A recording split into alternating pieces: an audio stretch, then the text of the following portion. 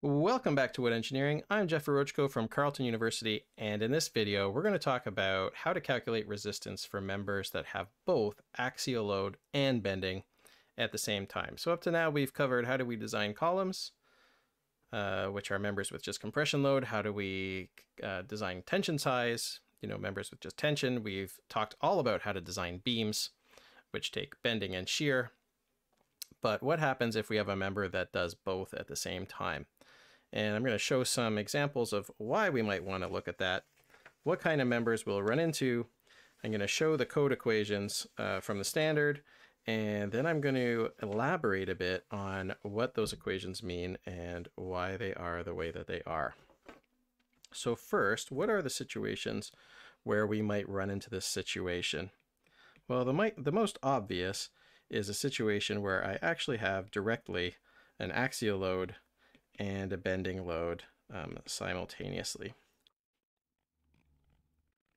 So one situation is I have a column, for example, and that column has a axial load which is caused by gravity, and then it also has potentially some kind of lateral load along its length, which could be caused, for example, by a direct wind load being applied to a column. So maybe I have windows attached to that column, and so the wind load directly bends the column. So now here I have both bending and axial load. Here is another example. Say, for example, that I have a roof frame. That roof frame has some loads that are direct from the roofing. So this is a roof truss, but the truss has direct bending loads. And also those loads on the truss cause tension and compression in the truss members. So these top two members in this example will be in compression, and the bottom member would be in tension. So for these ones on top, roof beams,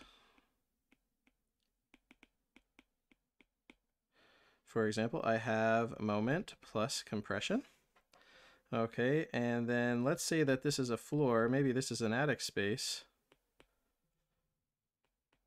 and I have some kind of loads on it, maybe in some part of it. Then for that one, I have a moment plus tension load simultaneously. And using the equations in the standard, I can calculate the strength of both of these cases.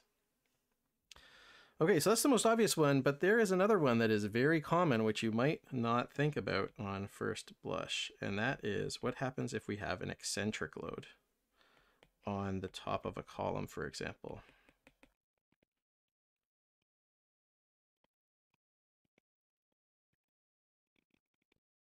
Okay, so let's say that we have a column here, and now I'm looking at the top of the column.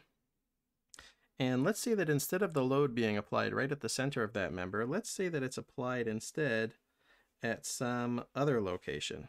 Could be due to just construction tolerances, could be due to however the way that the load is being applied. Maybe I have two loads, maybe I have one on either side and they're not exactly the same. So then I have basically a offset between the location of my load and the location of the center of the column. And that distance in that horizontal direction, like this, is my, what I call E, my eccentricity.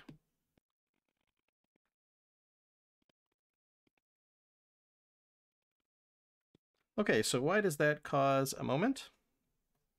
Well, you can see that if I'm looking now, I'm looking at the side of this, so I'm looking this way. And I have my load P here. Okay, this is P, which is now applied at a certain eccentricity, E. Now, if we were thinking about that load on a section, it's like if we were doing a concrete beam design or something like that, and we had a load caused by rebar and it was offset, we know that that load causes a moment. So this is going to be equivalent to a situation that looks like this, where I have my P at the center, but I combine that with a moment, and that moment equals P times E. So the distance between the neutral axis and the load, the eccentricity, is what is causing basically an effective moment PE, because now we need to basically resist that with a couple. Okay, just a note here to elaborate on what I said before.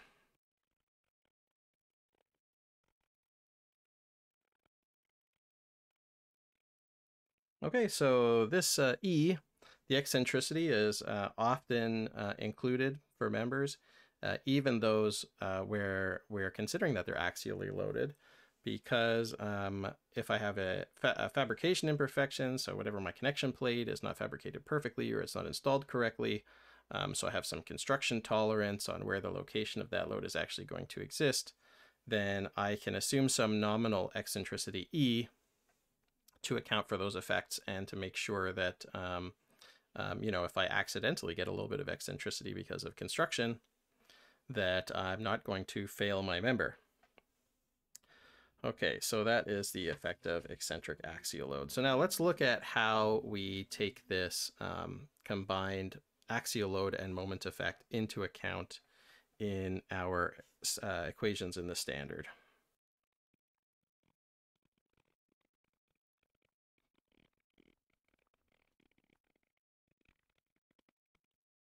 Okay, so the approach that we take for axial load and moment is pretty much exactly the same between lumber and glulam for both the 2014 standard and the 2019 standard.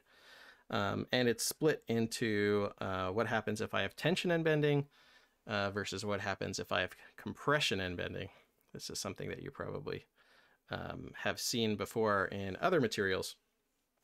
Like concrete has a different effect when I have compression plus bending. Okay, so if I have tension plus bending, I basically have to check. So it's not that I come up with a straight up strength. What I have to do is I have to check an interaction equation. And that interaction equation is an inequality that looks like this. I basically have my applied tension force, my factored applied tension divided by my tension resistance that I calculate using the regular tension resistance equation. And I have an applied moment, which is a factored moment on the section divided by my moment resistance. And so I have like a percentage. I'm taking up a percentage of my tension force, tension resistance, and a percentage of my moment resistance. And those two percentages have to be less than or equal to 100% or 1. And this is what we call a, this is like the simplest kind of interaction equation that you can have. And it's a conservative interaction equation. And it's appropriate for this case for sure, which we're going to look at the details of that in a minute after we lay out all of these equations. So that's tension plus bending. Then what about if we have compression and bending?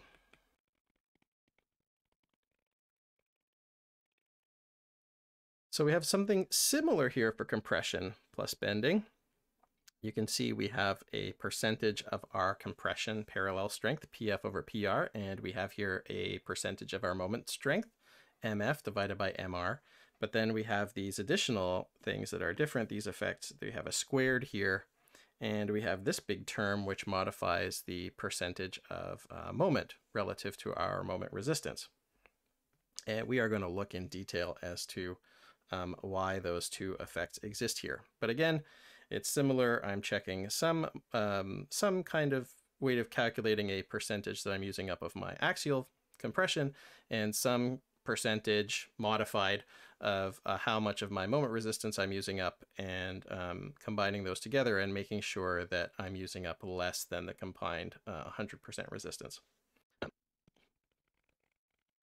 So we have one more kind of resistance percentage in this equation, PE, which is on the right side over here.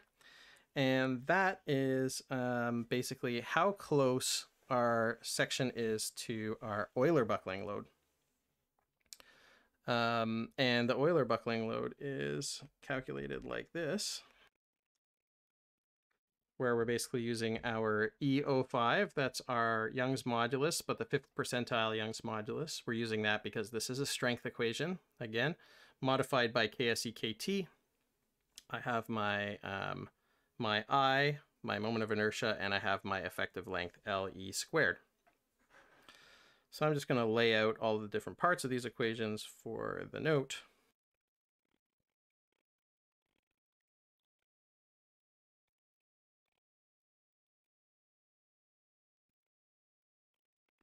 So PF over PR is basically my percentage of the resistance for axial compressive load that I am using up. So PF is my factored axial compression in the parallel to grain direction, and PR is my factored axial compressive load resistance. One little wrinkle, so that's just calculated the normal way for a lumber. For glulam, there's a minor wrinkle here, which is that the PR needs to be calculated using a potentially slightly different strength. So instead of using FC that we would get from our tables, 7.3, instead we use FCB, which in principle could be different, and I get those from the same table. In practice, that FCB is typically equal to FC, so it doesn't really make a difference, but technically those values could be different. That's a compression. It's basically a compression strength for use in combined compression and bending situations, instead of using the regular just compression alone strength. But as I said, it's basically, I think it's always or almost always the same as FC. So that's the compression. Now I have moment.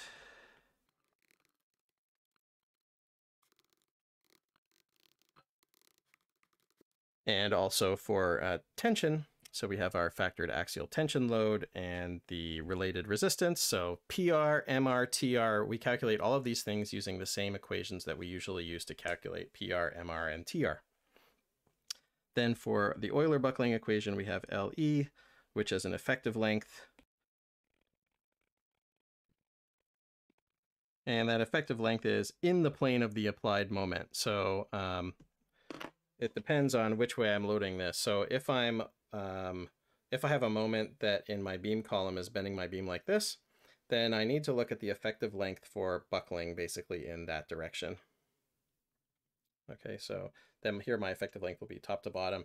If I had a restraint in the middle, then my effective length would be just half of that height, right, if it was right in the middle. It would not be then the effective length for the other direction. Okay, so it's the effective length in the same direction as I'm applying a moment for my moment, combined moment, and axial compression resistance. And LE is an effective length, and KE is our effective length factor, which we have seen before. For pin-pin, KE equals 1. We have the same issue for I, where I is the moment of inertia. Which moment of inertia? The moment of inertia associated with bending in the plane of the applied moment. Okay, what happens if you have moment in two directions? The standard in the commentary does provide a suggested method for calculating the interaction of axial and moment in both directions, and I will talk about that towards the end of this topic.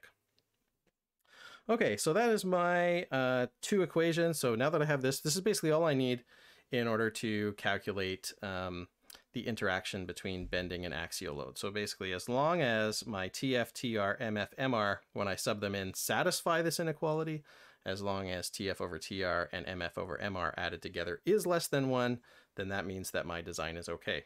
Same for compression and bending. As long as that term on the left, when I sub in all of those, is less than 1, then that means that my design is okay.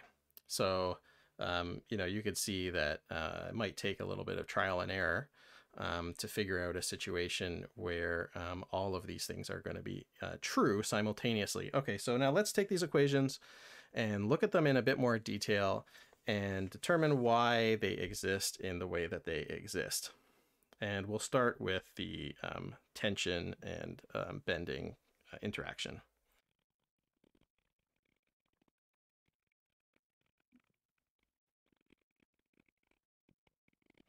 Okay, so the tension one is very simple. Basically, I have one term, as I mentioned, that is basically represents the percentage of the tension capacity that I've used up with the tension load that I've applied, and MF over MR is the percentage of the moment capacity that I've used up with my applied MF. And as long as those two percentages, when added together, are less than 100, then everything is fine. And this is a simple interaction.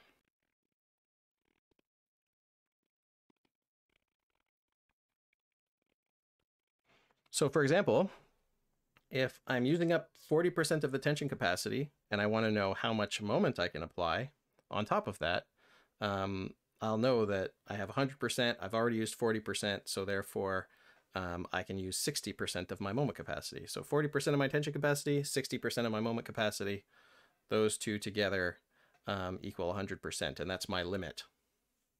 Okay, and we'll see why that works. It's because axial load and tension are basically directly additive in terms of stress. What does this interaction look like if I were to plot it? So let's say I have my TF over TR here on one axis, so my total percentage of tension taken up, and MF over MR on the other axis.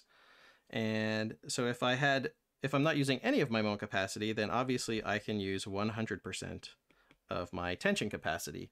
And if I'm not using any of my tension capacity, so TF over TR is 0, then obviously I should be able to use 100% of my moment capacity. Those are just basically the tension only case and the moment only case, which are cases that we've already looked at. So that makes sense. MF over MR has to be less than 1 for those cases. That's our requirement, that MR is greater than MF. In between, this equation basically looks like this, a straight line. Okay, and this is the equation TF over TR equals 1 minus MF over MR. This is I've just rearranged this so that it's in like a y equals mx plus b kind of form. So the vertical intercept is 1 and the slope is -1 basically. Okay, so that makes a lot of sense, I think. So for example, if I used 40% of my tension capacity, then what would I have remaining? I would have 60% of my moment capacity remaining. And that's the way the equation works. We'll basically never draw this, but that's basically what's happening. So all of the area under here are valid design states. Like I don't have to use up a total of 100%. I could have a situation in here. This is fine, right? If I'm using up 50% of my tension strength and only 20 or 30% of my moment strength, that's no problem, right? I am less than my total interaction. Okay, so this area under here is basically TF over TR. You can't read that in green. Is basically TF over TR plus MF over MR is less than or equal to 1. So the line is where it equals 1, and the area underneath is when it's less than 1. So that's my total design space, basically. Okay, so why does this work? Okay, if I'm talking about tension and bending.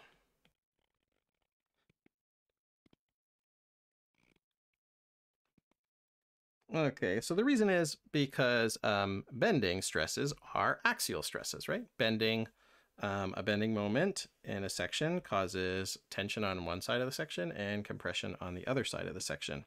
So if I split these up, I can look at what is the tension effect.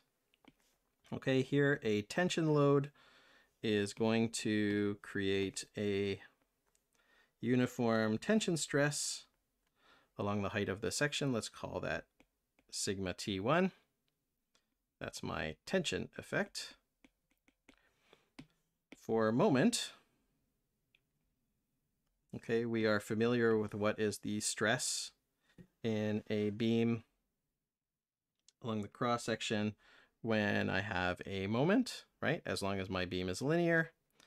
Then I have a compression stress on the top in this case and a tension stress on the bottom. We'll call that sigma C for compression and sigma T2 for tension. This is my M effect. Okay, we know that sigma C equals sigma T2 for rectangles, which almost all wood beams are rectangular cross sections. Okay, so now if I add these up and I find the total effect, what I do is just add the stresses at every level, like basically at every fiber. And what I'm going to get is my compression is going to be reduced by adding the tension, and my tension side is going to increase. The slope of this is going to be the same because the slope is my curvature. And so this is going to be T1 plus T2. And over here, I'm going to have basically C plus sigma T1. Okay, and this is a linear distribution in case you can't tell that it's linear. Okay, so I basically add up all the stresses. In this case, I'm considering that sigma C is negative value. So I add sigma C and T1, and my negative value reduces. Or, could be that, could also look like this, depending on what is the relative value of these two things, right? Could be anything like that. I could put the whole thing into tension. But the important thing to realize is that my stresses, the stress caused by axial force and the stress caused by moment, are basically additive. So each one uses up some portion of whatever is my total strength, right? So this might be my strength here. That would be, for wood, we call that typically FT is our strength. And so once I exceed that strength, which I can get stresses from either tension or bending that will increase my total maximum tension stress. Once my total maximum tension stress reaches FT, then that's when I'm going to get failure. So since these two are additive, it makes sense that I have an interaction that looks like this, where I have basically some percentage of stress caused by tension, some percentage of the total maximum stress caused by moment, and if I add those two together, I better stay under 100% because each of these basically has the same effect in terms of increasing tension stress.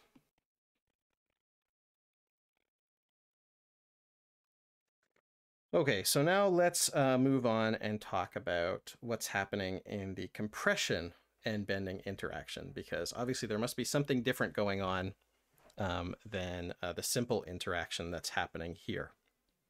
And it turns out that there are actually two major effects. So just to remind you, here is what that equation was. Okay, so I have my PF over PR squared plus MF over MR times this term that basically amplifies the effect of moment depending on how close I am to my Euler buckling load. So there's two things that are different here compared to tension. There is this squared term. So the first term is squared, which it wasn't before. And there's also the second term here, which, as I just mentioned, modifies my MF over MR. And so it's not a simple interaction anymore. And there are two different effects, and we're going to talk about each of them in turn.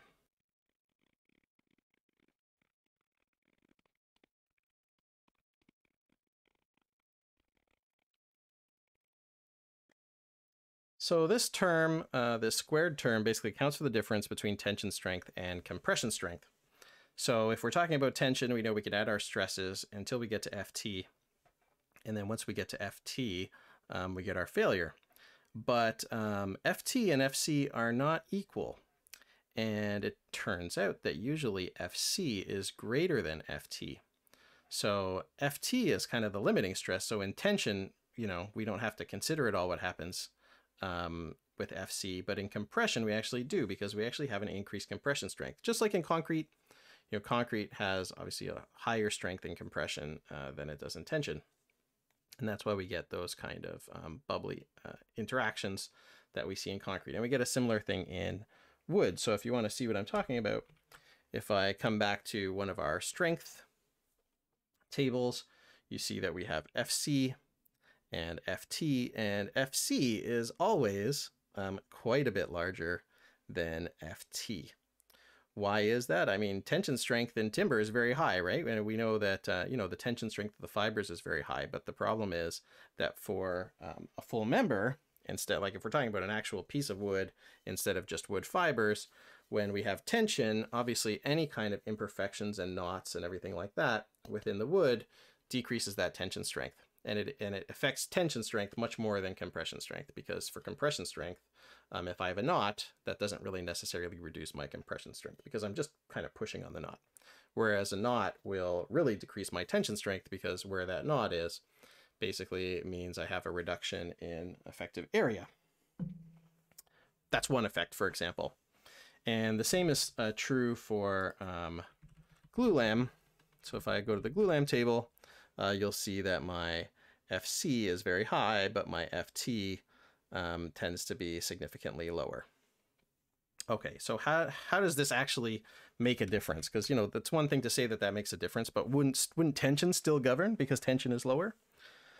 Well, no, not necessarily. And let's look at an example of why that is the case.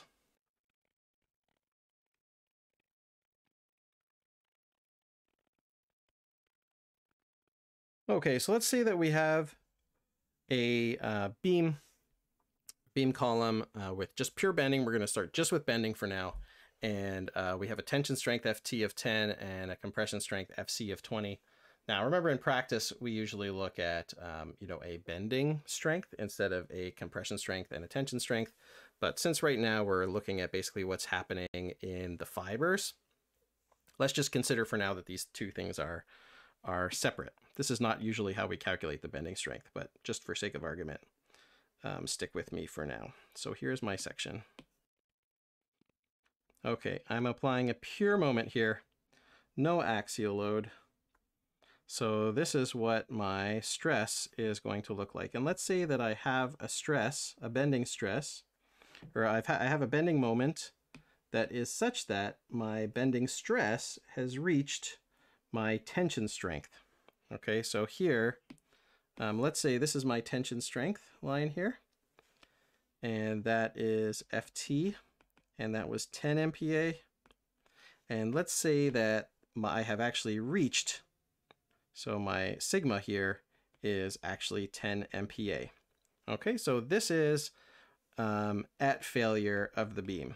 Okay, so I have expected that if I add any more moment, I will basically break the beam. So I'm right at the tension strength. Okay, what's happening at this point on the compression side? On the compression side, we have we're saying we have double the strength. So this might be where my FC is, 20 MPa. You know, this is 20 MPa. You know, this is negative. We could say that's a negative stress because it's on the compression side. Okay, so our actual stress is 10 MPa, but we still have this gap here on the compression side. So we haven't reached the compression strength yet at this point. We have quite a large gap. Okay, but the beam's still going to fail because once it reaches the tension strength, tension fibers are going to break, the whole beam fails, and it's game over, man. So let's now consider that I'm taking the same beam that we're starting at this point where we're basically just underneath the tension strength, or just at the tension strength, but not yet failed. And now let's add a compression stress, a uniform compression stress. So I'm adding a compression load to the beam.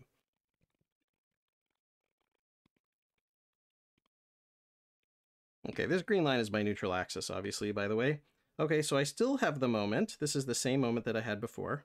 Now I'm adding a compression load P. What is going to happen to the state of stress in this beam? Wow, that is a real crooked line here. Let's straighten it out a little bit first. Not great, but good enough. Okay, so now I'm going to start with my cross-section again. So what happens when I add a compressive stress, a uniform compressive stress? Basically, all the stress values are going to shift by 5 MPa, right? So now I'm going to end up at 5 MPa. on my tension side and 15 MPa on my compression side, right? So I started basically here. Let's do it again.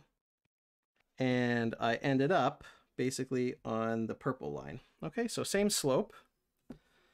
And now where am I relative to my strengths? Okay, so my strength over here is still 20.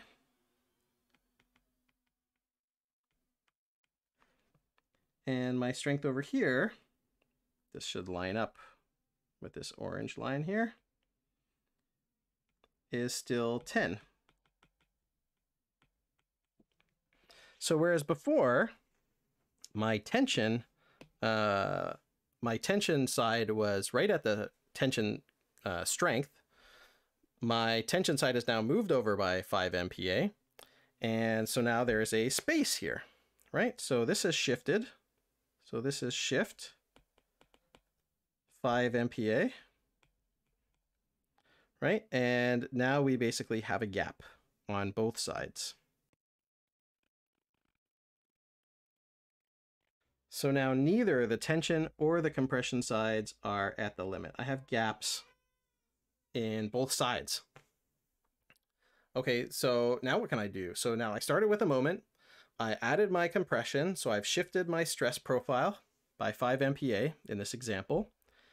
And now I am not at the limit on either the tension side or the compression side. Both sides I have space. So that means that I could add more moment.